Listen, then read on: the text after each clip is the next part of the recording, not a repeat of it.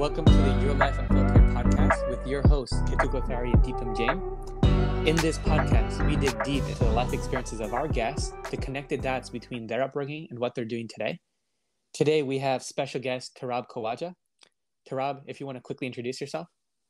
Sure, absolutely. So I'm Torab. I'm from New Jersey. I am a supply chain professional. I've been working in supply chain for about a decade now. And originally, I'm an engineer and just have always had a passion for problem solving and decided supply chain is the field to do it in. And I'm from New Jersey. Have been a Jersey guy through and through. That's awesome. Yeah. That's awesome. Rob, great to have you. If you don't mind, if you could go back a few years, your early childhood, early upbringing, to talk about some of the motivations and inspirations that you had early on that basically kind of led you to do what you're doing today. That would be great. Absolutely. So I can start with a little bit of my background. Mm-hmm. So I actually came to the U.S. back in 2008. So originally I was born and raised in Pakistan, in Islamabad, Pakistan. I'm a Pakistani guy from Hod. I love cricket, still watch it. I am a mama's boy. I love home cooked meals. I'm a desi guy. And I came to the U.S. in 2008 when I was still in high school. So I moved to Elmwood Park, New Jersey, went to high school here. And then when it came time for me to go to college, Rutgers University in New Jersey is like 13th grade for anybody in North Jersey. So decided Rutgers University. I initially went into deciding my career based on wanting to go into the medical field. So I initially wanted to do pre-med, but decided that I wanted to have a major where I would have options if I would choose not to go into the medical field.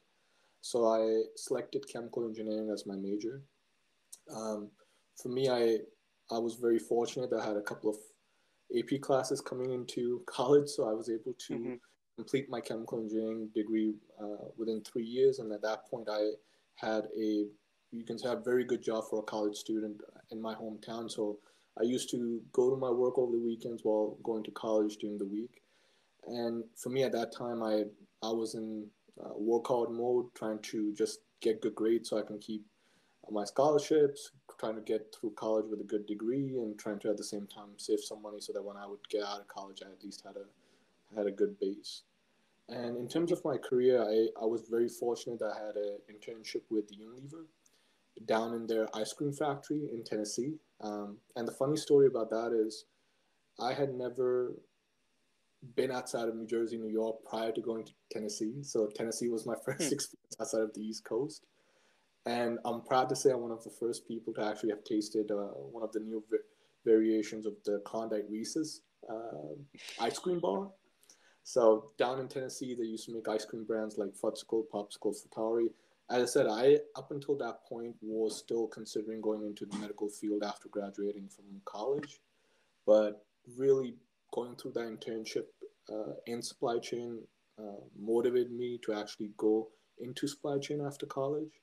And for me, I was lucky that I had the opportunity to go to their management training program. So I started right after college with the Unilever in a full-time role. Initially working up in Connecticut in their logistics headquarters, worked in logistics for a while, and then moved back into manufacturing. I relocated again to Indiana, where they had a soap bar manufacturing facility, and worked there in manufacturing. And then at that point, I had been away from New Jersey for a couple of years. I wanted to come back because my family, my friends, everything was over here, and I really wanted to, in a way, come back home. And at that point, there was a team that half of the team sat in the Unilever headquarters in New Jersey, and half the team sat in Switzerland. And in strategic planning, I had the opportunity to go into that team.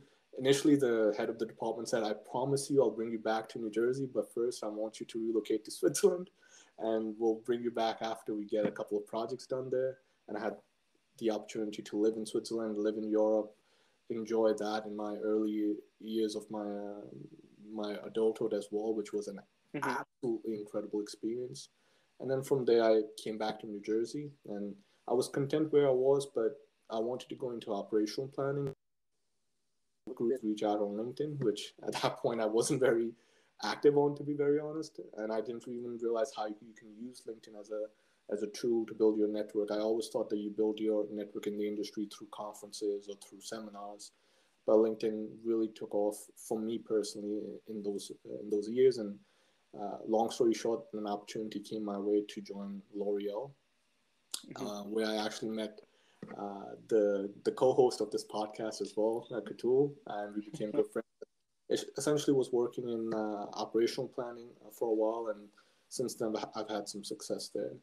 Apart from that, when I came back to New Jersey, I actually bought a house in the same town that I grew up in New Jersey, and my friends still make fun of me saying, you relocated from New Jersey to Tennessee to Connecticut to Indiana to Europe, and when you came back to New Jersey, you had to come back to the same town you left. But it's homely for me, right? So as I said, there's a part of New Jersey in me which I carry on wherever I am in the world. And then in terms of my passions, I love playing tennis. I played tennis when I was high school. I love watching cricket. We got the World Cup coming up, so looking I forward. know. I'm sure a lot of Pakistanis and Indians in New Jersey are too. Yeah. And that's just a little bit about myself. That's a little bit about my history and my background. That's fantastic. So here's a couple questions to build upon your experience of transitioning countries, right? So you grew up in Pakistan and then you came to the US, right? Was there any like struggles you faced from a cultural assimilation perspective shifting over, or was it a lot more natural for you to integrate into the way things are here? It's a very interesting question. For me, I think the hardest part wasn't actually the society at large. It was more around my high school. So I'd been coming to the US like every 2 or 3 years for vacations. So there wasn't a language barrier, and there wasn't a lack of understanding of how the norm of the day-to-day works here. But I would definitely say school, especially middle school and high school in the US, is significantly different than Pakistan. And the way that even the classes work, meaning in Pakistan we used to have the same class and teachers would come to our class, while in the US you go to classes, you have semesters, you have the way that you're graded is even different, standardized testing, etc.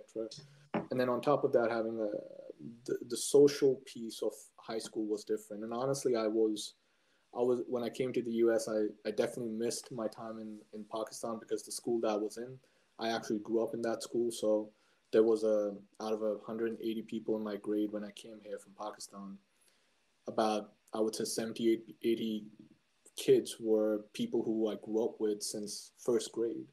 So for me, Wow. it was more about adjusting to not being in Pakistan rather than adjusting to the US. I feel like now that I look back at it, I had a great time in high school, especially my last 2 years. I felt like when I came here at the end of ninth grade, my end of ninth grade and 10th grade, I didn't enjoy as much because I felt like I was still trying to accumulate, which I could have done faster if I got over my time in Pakistan quicker. Got it. Okay, wow. That's interesting. And so why supply chain, right? Because you said you had a degree in chemical engineering. So did you try your hand at the engineering route first and then move to supply chain? Or did you just knew like right from the get-go you wanted to get into the supply chain domain? So interestingly enough, I actually, when I went into chemical engineering, it was with the intent that I was going to use that degree to get into medical school. So literally, my internship with Unilever was in the summer of 2013. Up until the spring of 2013, my plan was to go into medical school after graduating. I even had a file open with UMDNJ, which is affiliated, a medical school affiliated with Rutgers University. I was fully planning on applying in the fall to that medical school. And honestly, the reason why I went to the internship with Unilever is because I didn't find an internship in the medical field that summer. So for me, it was just something to get on my resume, at least have some experience over the summer. And I was very fortunate that we had a career fair at Rutgers where I went there and I was able to get this opportunity.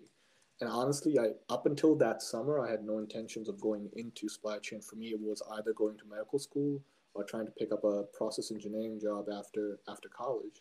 It wasn't until I went to the factory, the ice cream factory in the middle of nowhere in Tennessee, where I was so I was inspired by the fact of how big supply chain was and how little I knew about it. How I never thought of supply chain as a career up until that point, where I was like, this is just one of four parts of supply chain. I think I can spend 30 years just in this particular function, whether it be moving vertically or whether it be trying to become a subject matter expert.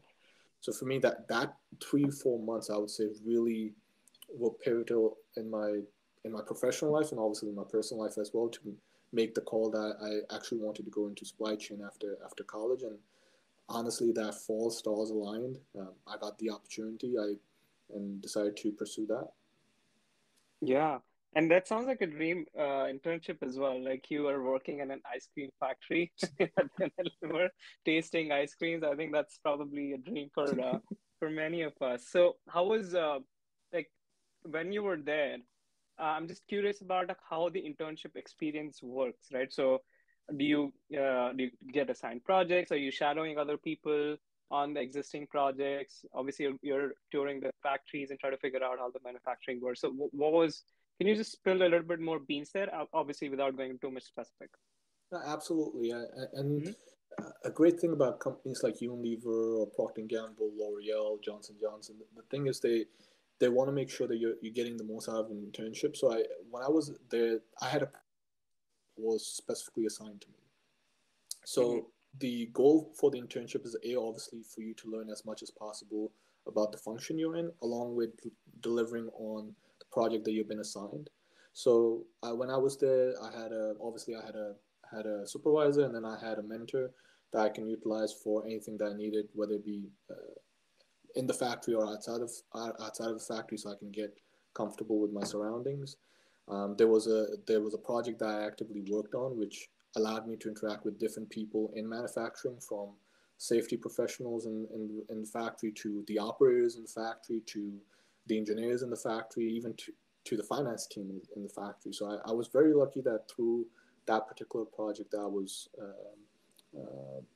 managing, I was able Hmm. to interact with different facets of the factory to see how it actually works. I think everybody has preconceived notions of how a factory works. You have operators; they're just trying to put stuff into a packaging item and trying to ship it out of the factory. But the intricacies and the details of how a factory works, that internship was able to provide me with that. And then I also was able to shadow different people at my time in Tennessee, and that allowed me. That was really when I started to understand what supply chain was, because up until that Hmm. point, my understanding of supply chain was, I would say, limited to manufacturing, and the fact that I got to see how that one function of supply chain works with all of the different functions, from logistics to Hmm. planning to purchasing to procurement to finance to HR to even IT.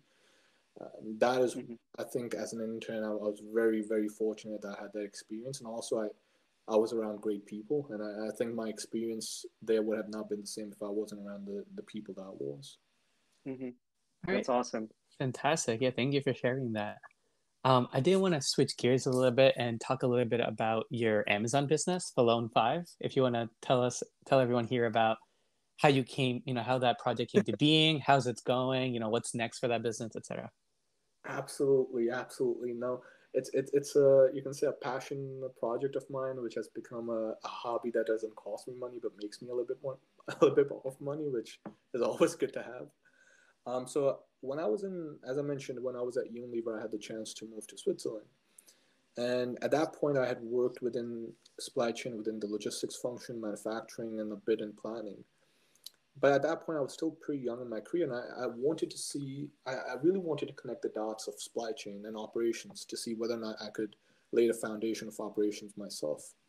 And I was just, again, I was in Switzerland, I didn't know anybody, so one weekend I was just searching and exploring how would I start a business, if I wanted to start a business from a physical product. And at that point, I learned about Amazon and how Amazon FBA sellers and individual sellers basically have launched their products on Amazon with as little as less than $3,000, $4,000. And that blew my mind, because I always thought that if you wanted to start a business, you need to have thousands and thousands of dollars that you need to be ready to invest.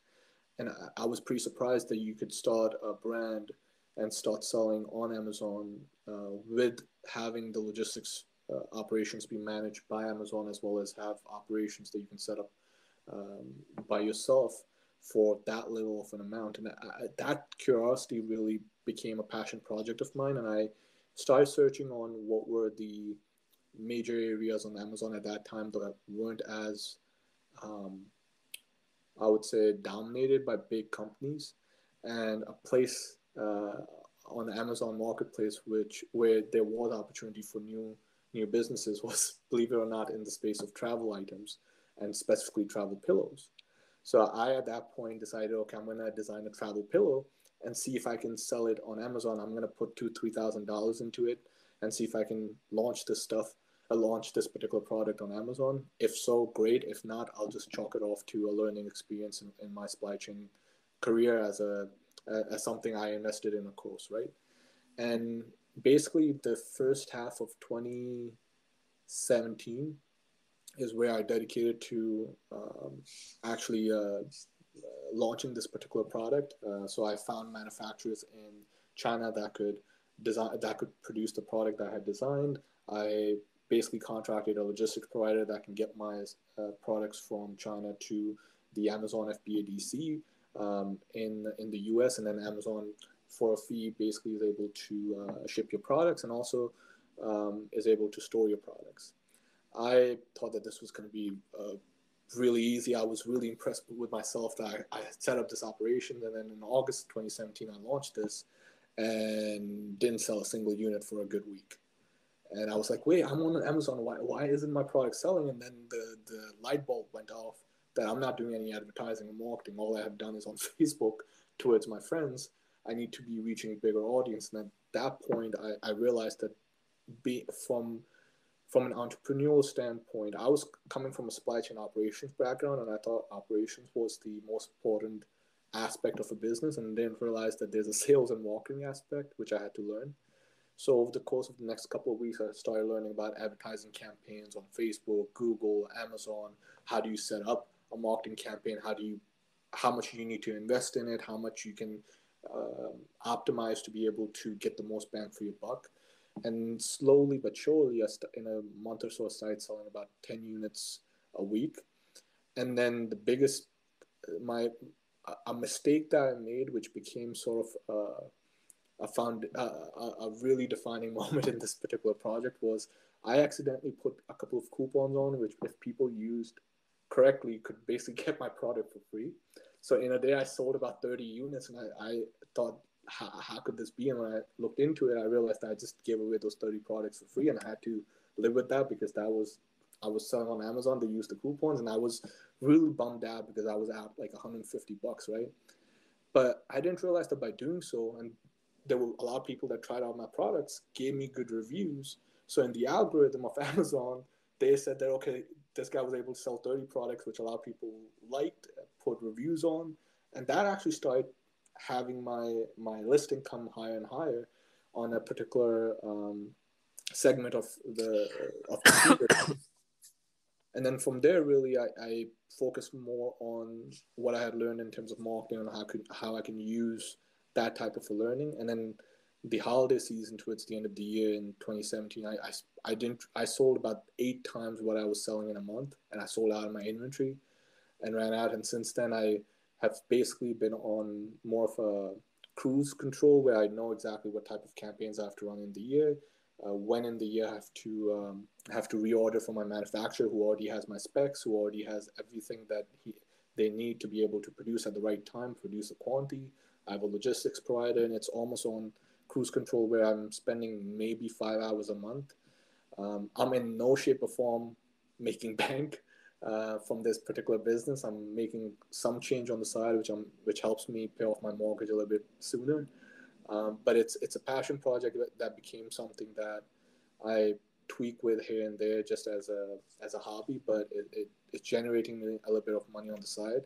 It helped me learn a lot about being a business owner, being an entrepreneur, being able to understand how marketing and sales works. And honestly, the major reason why I started was being able to connect the dots in supply chain and operations, which have helped me absolutely greatly, and I think over the last 4 or 5 years has helped me in my professional career outside of 405, um, in my own professional career as a supply chain as a supply chain individual. Amazing, amazing. So Turab, first of all, thanks so much for sharing that entire process. So you basically walked us through the entire, your from where you started and how it kind of progressed. I have a few questions, especially when you were in the setup phase. As you're designing the product, as you're trying to kind of find the manufacturer in the China or wherever. So how are you able to kind of test the product? So let's say, what is the process that you use to design the product and test it? Because I can imagine like it was not a one shot process, right? You just designed it and it was done. And you had to go back and forth, and it's a physical product, so you need to see how it's looking like and so on. So what does that process look like? And then I have a follow-up question, which I can ask afterwards. No, absolutely, and you're Hmm. absolutely right. It's never a one and done thing. I want to say I went through 17 or 18 tries before I actually landed on the product that I'm selling on Amazon today. So Wow, look at that. basically, you initially start with, okay, what is the product that you want to sell? Now, okay, if it's a neck pillow, how is mine different than the thousands others Right. on place, right? So for me Hmm. at that time, I realized there weren't a lot of neck pillows that had a hoodie as well.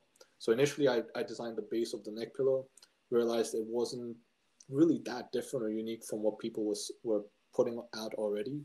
The second piece was, what's the material I'm going to use in the neck pillow so that it's more comfortable than what's on the market.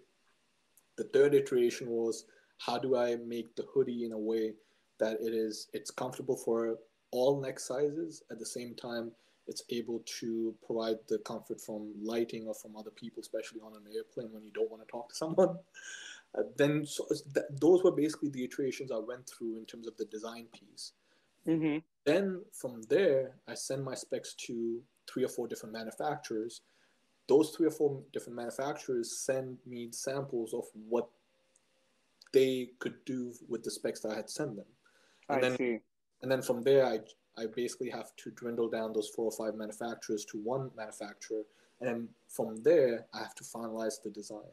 So for Got me, it. it in no shape or form was a one time thing. There were Hmm. different stages of the design, and then there were different stages of what we would call the the line trial process, and then from there I had a product that I can say, okay, now I have the actual product that I'm going to sell.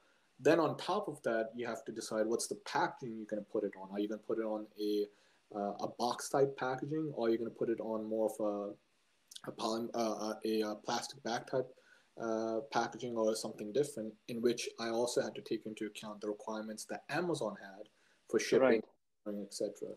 So Got it. it was a process that I I started. If I were to say how many months it took me a very good 7 to 8 months just to come up with that final product, from the time of me starting that process of design to me actually getting to a product where I said, okay, this is what I'm going to sell on Amazon. That's amazing. And is this all happening after you've set up your entity already, or like establish your entity, legal entity, I mean, as a company, either in US or wherever you're trying to kind of establish? Or is it this still happening before you even have a company? You're still trying to kind of tinker with your idea, just working outside of your office hours to kind of do the design, just going back and forth and so on. Yep, exactly. It was something that I was doing outside of my office hours. Honestly, it wasn't until I got to the last stages of when I saw the light at the end of the tunnel where I said, okay, this is actually a business that I'm launching. Initially, it was just a product that I wanted to put on Amazon, and that was the extent of it. Right. Uh, After I got towards the end of the design process, and at that point, I was still educating myself in how I would set this up, how I would sell it, how I would do the taxes, how I would collect the revenue, how I would um, define my P&L, how what would be my listing price, what would be the. I basically had to put together a full profit and loss statement for this. Of course. That all of that happened, I would say, in the last quarter of that process of me designing that product, to say, okay, now I'm in a phase where I'm going to go into manufacturing, and before I go there, I need to make sure that I have all my ducks in a row. And again, I didn't anticipate to be making six figures off of this anytime Of course. that, but at least it gave me the ability to be able to utilize this business as an entity underneath me as Torab Khawaja, and something that I can use on my taxes as well. Awesome. Okay, that's awesome. That's fantastic. And here's a question about the growth of the brand, right? So I know over the years you probably have been able to fine tune the approaches and all that, but what's next for Falone 5? Are you potentially looking at expanding the number of product offerings down the road, or you just want to keep it as is and just continue to have that recurring revenue coming from it? Or what's your goal for Falone 5 as we look out the next couple of years? It's a very, very interesting question because up until the pandemic, my goal wasn't actually to increase my product listing, but get into non-e-commerce channels. So either Oh, distributors or Walmart or Target. And then, believe it or not, I realized that there's so much there's so many distributors out there that actually, if you search Falone 5, you can find it on Target, Walmart, in e-commerce channels that they have, because you have distributors who basically buy it from other countries and then send it back to the US with an upcharge. Where I realized that for me, my growth wasn't going to come from from this one product expanding its the channels that I was selling it at. And honestly, it was definitely a lot more of a headache and would hit my P&L more than what I'm making right now in terms of my profit margins. So for me, I recently have started looking into how I would want to grow the product offering that I would have under Falone 5, and have it be more than just um, wearable items, and be more of accessories, I would say, on the travel side. oh, okay.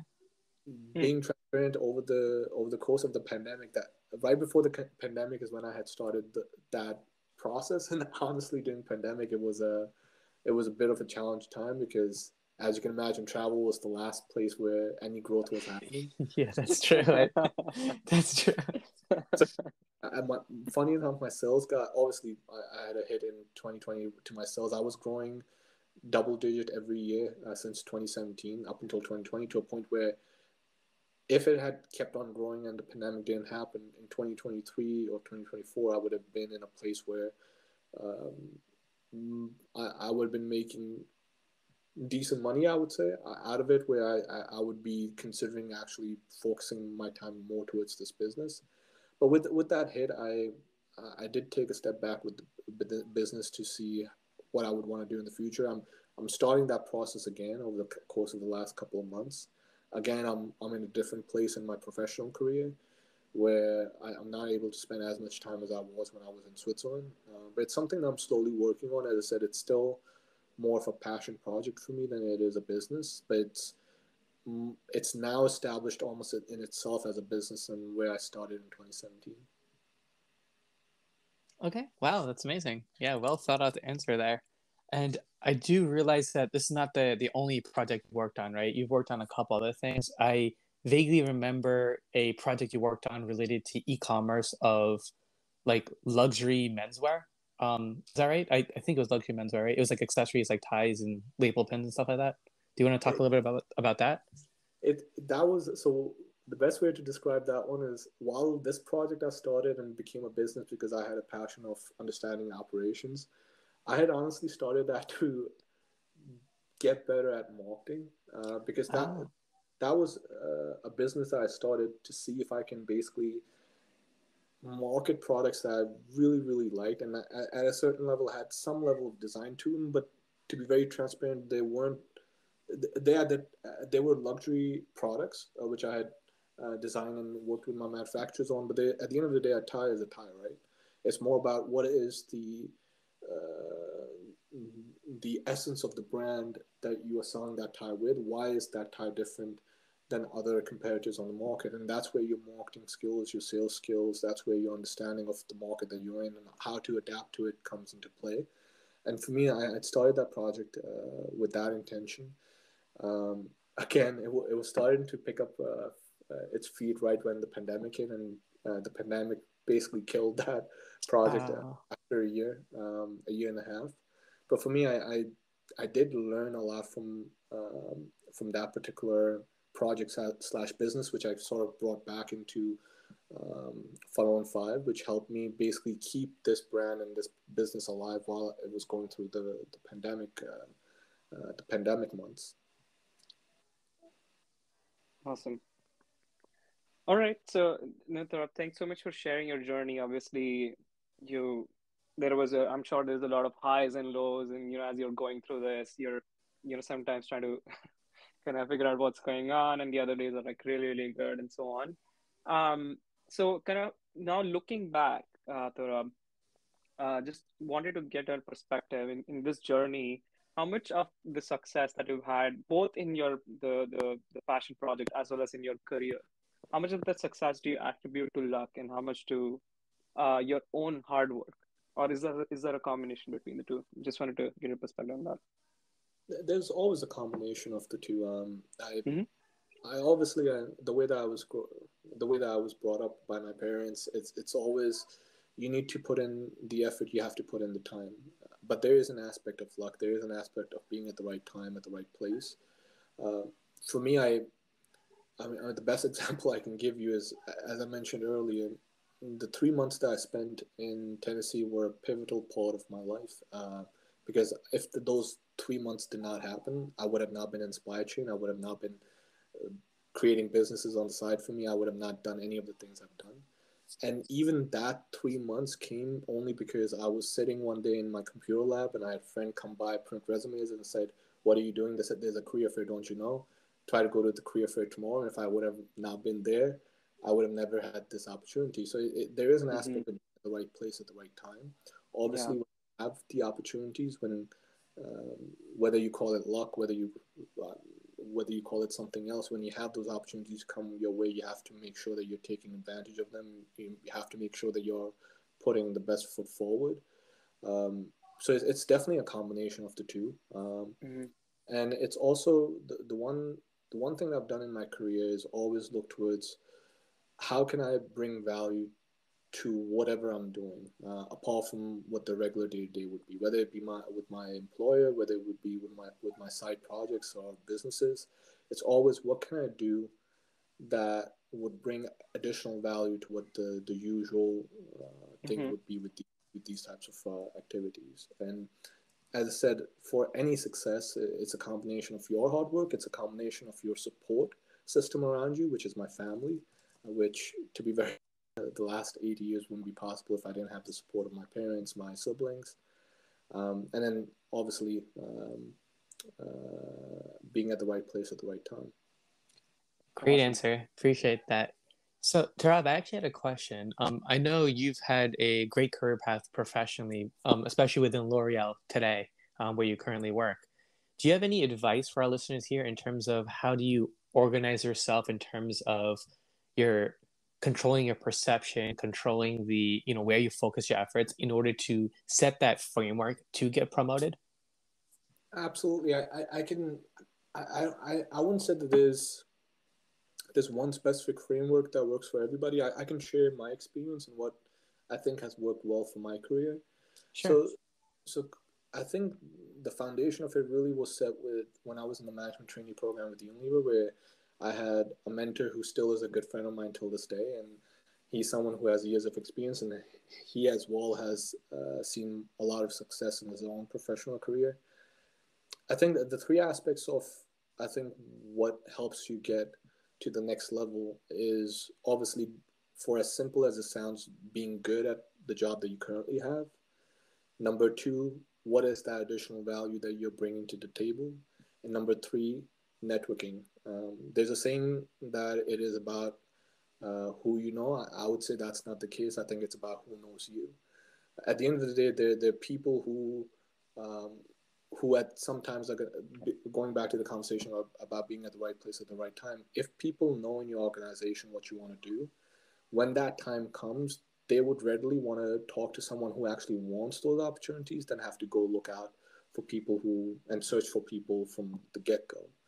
I think in my career, the first aspect of it is a given. If you're not doing a good job in the role that you're in, if you are not a good fit, you need to move to a place where you feel that you are and where you feel would do well. And that's where for, again, as simple as it sounds, you need to put in the time, the effort to educate yourself, to get better, and then be able to be a dependable asset in your team that everybody can look towards. And that's something that, for as simple as it sounds, it's not as simple.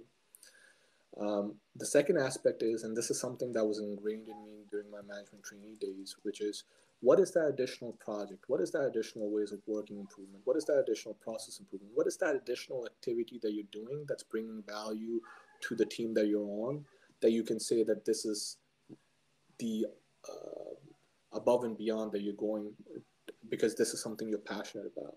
And again, it's not something that you check off a box. It's truly something that you work on, that you feel passionately about. And for me, in my time at Unilever, as well as my time at L'Oreal, there have been different things that, again, I've been very fortunate that I've had the liberty to go after, apart from my day-to-day, which have sort of translated into that additional value that I bring to the teams in different roles that I've been.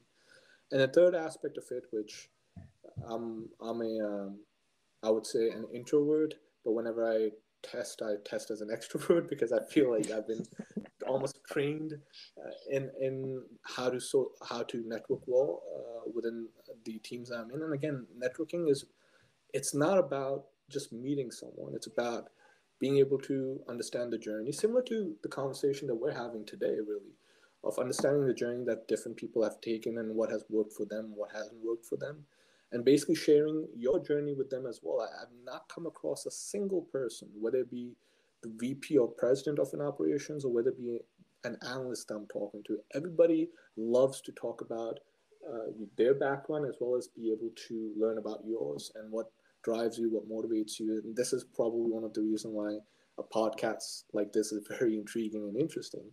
It's because of that human aspect, I would say, to a professional setting that sometimes might be not as social.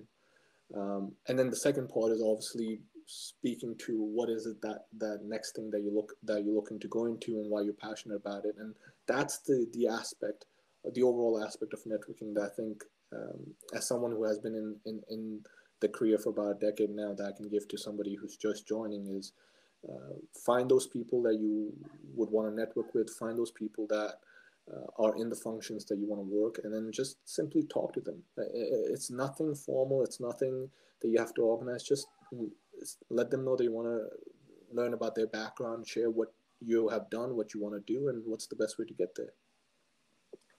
Awesome. Thanks so much for sharing that. So that's beautiful piece of advice for everybody who's looking to grow in their professional careers, as well as just about their passions that's related to. Switching gears a little bit, so we talked a lot about the professional lives, as well as the business that you're running on the side. What do you like to do outside of those two things when you're not doing, let's say, if you're not working at L'Oreal, or you're not worrying about full on? What else are you doing in your day-to-day life? Those two take up a lot of my time during the weekday, but during the weekends, it's a combination of obviously spending time with my family and my friends. I have a group of my friends from Rutgers, we love going out to football games. We love going to sport events. As I said, I have an interest in watching cricket, so it's something that I do with a lot of my friends, a lot of my Daisy friends in New Jersey.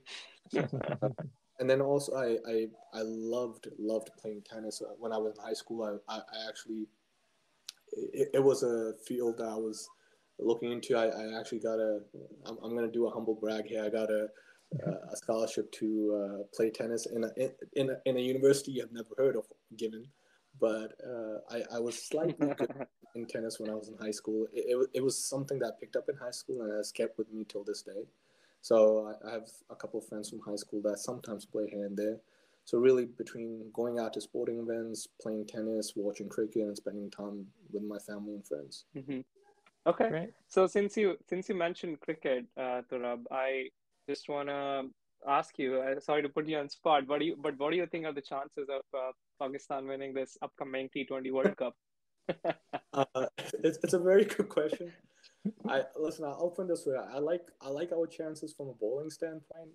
Batting, we gotta get there. I think we have a really good top order, and I don't know how many listeners are gonna know the names that I'm gonna say, but Babar Azam and Rizwan, we have a pretty good top of the order. We have a pretty good bottom of the order as well, with some good finishers. I think Yeah. our batting from the middle order standpoint isn't as strong as it used to be in the days gone of Inzamam ul Haq, Muhammad Yusuf, Yunus Khan. So I think I like our chances if we're playing on pitches that help the bowlers. If we're playing on pitches that help the batsmen, I'm not as confident out.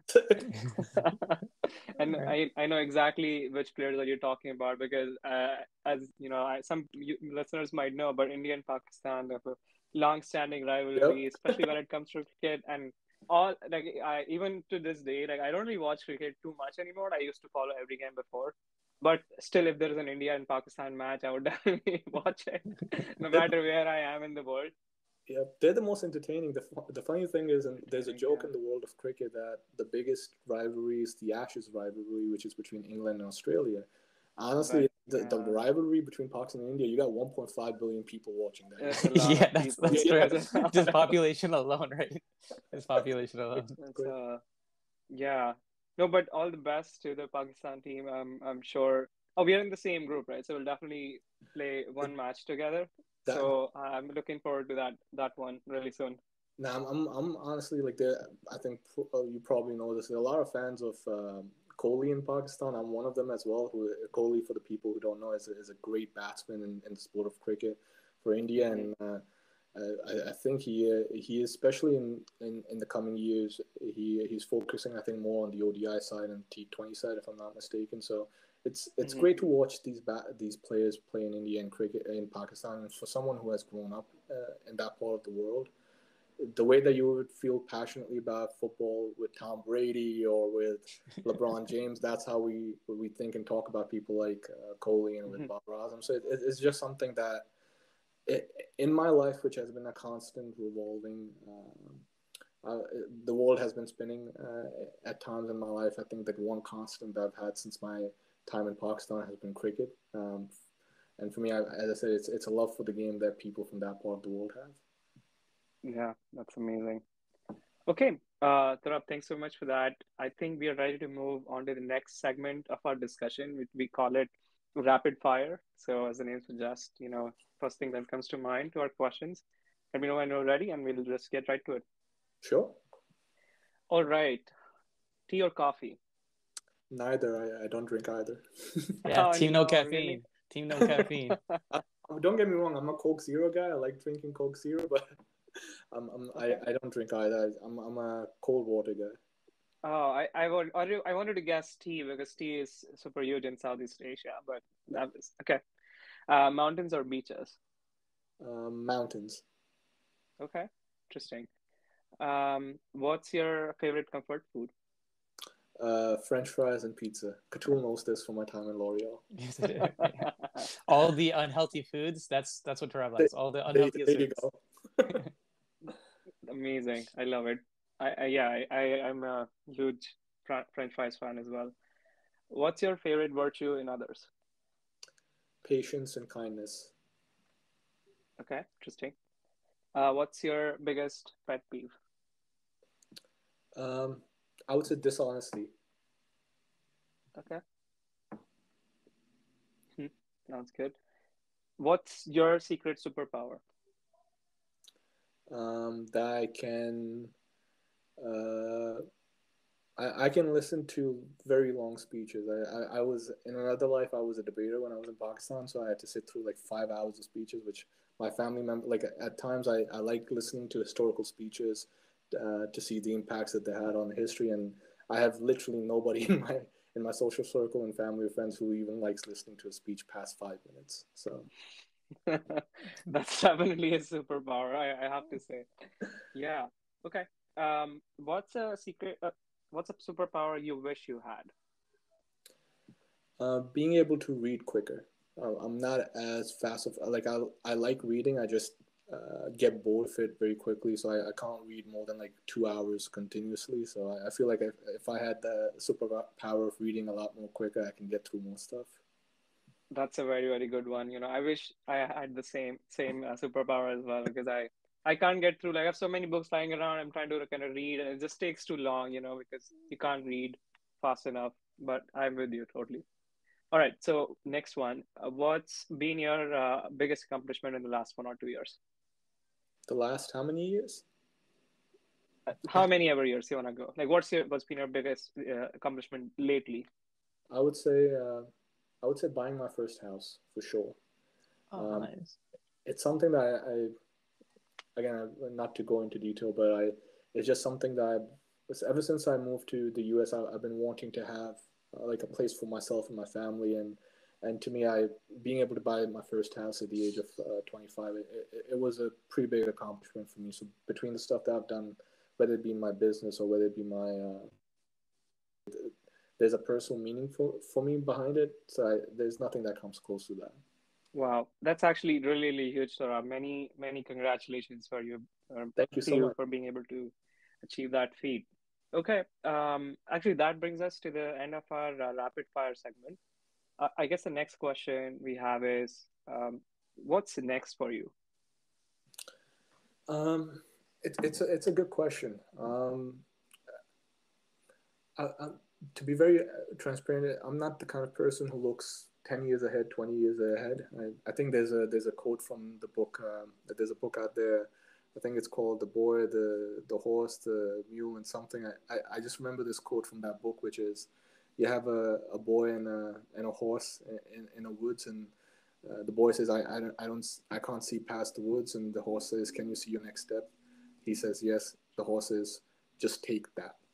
And for me, I'm for me my I would say what I can tell you what my next step is, which is basically trying to grow my understanding and learning of supply chain within the current role that I have. Hmm. Being able to develop a little bit further the passion project of Full on Five with more product listing. And then the third aspect is I'm actually planning a trip back to Pakistan next year. I actually went back in 2021, but I'm looking to go back next year to Pakistan to actually try to build a home there for myself and my family as well. So for me, between my professional life, my you can say my hobbies or personal life, those are the three major things I'm looking forward to in the next 2 to 3 years, I would say. That's awesome. That's Okay, awesome. great.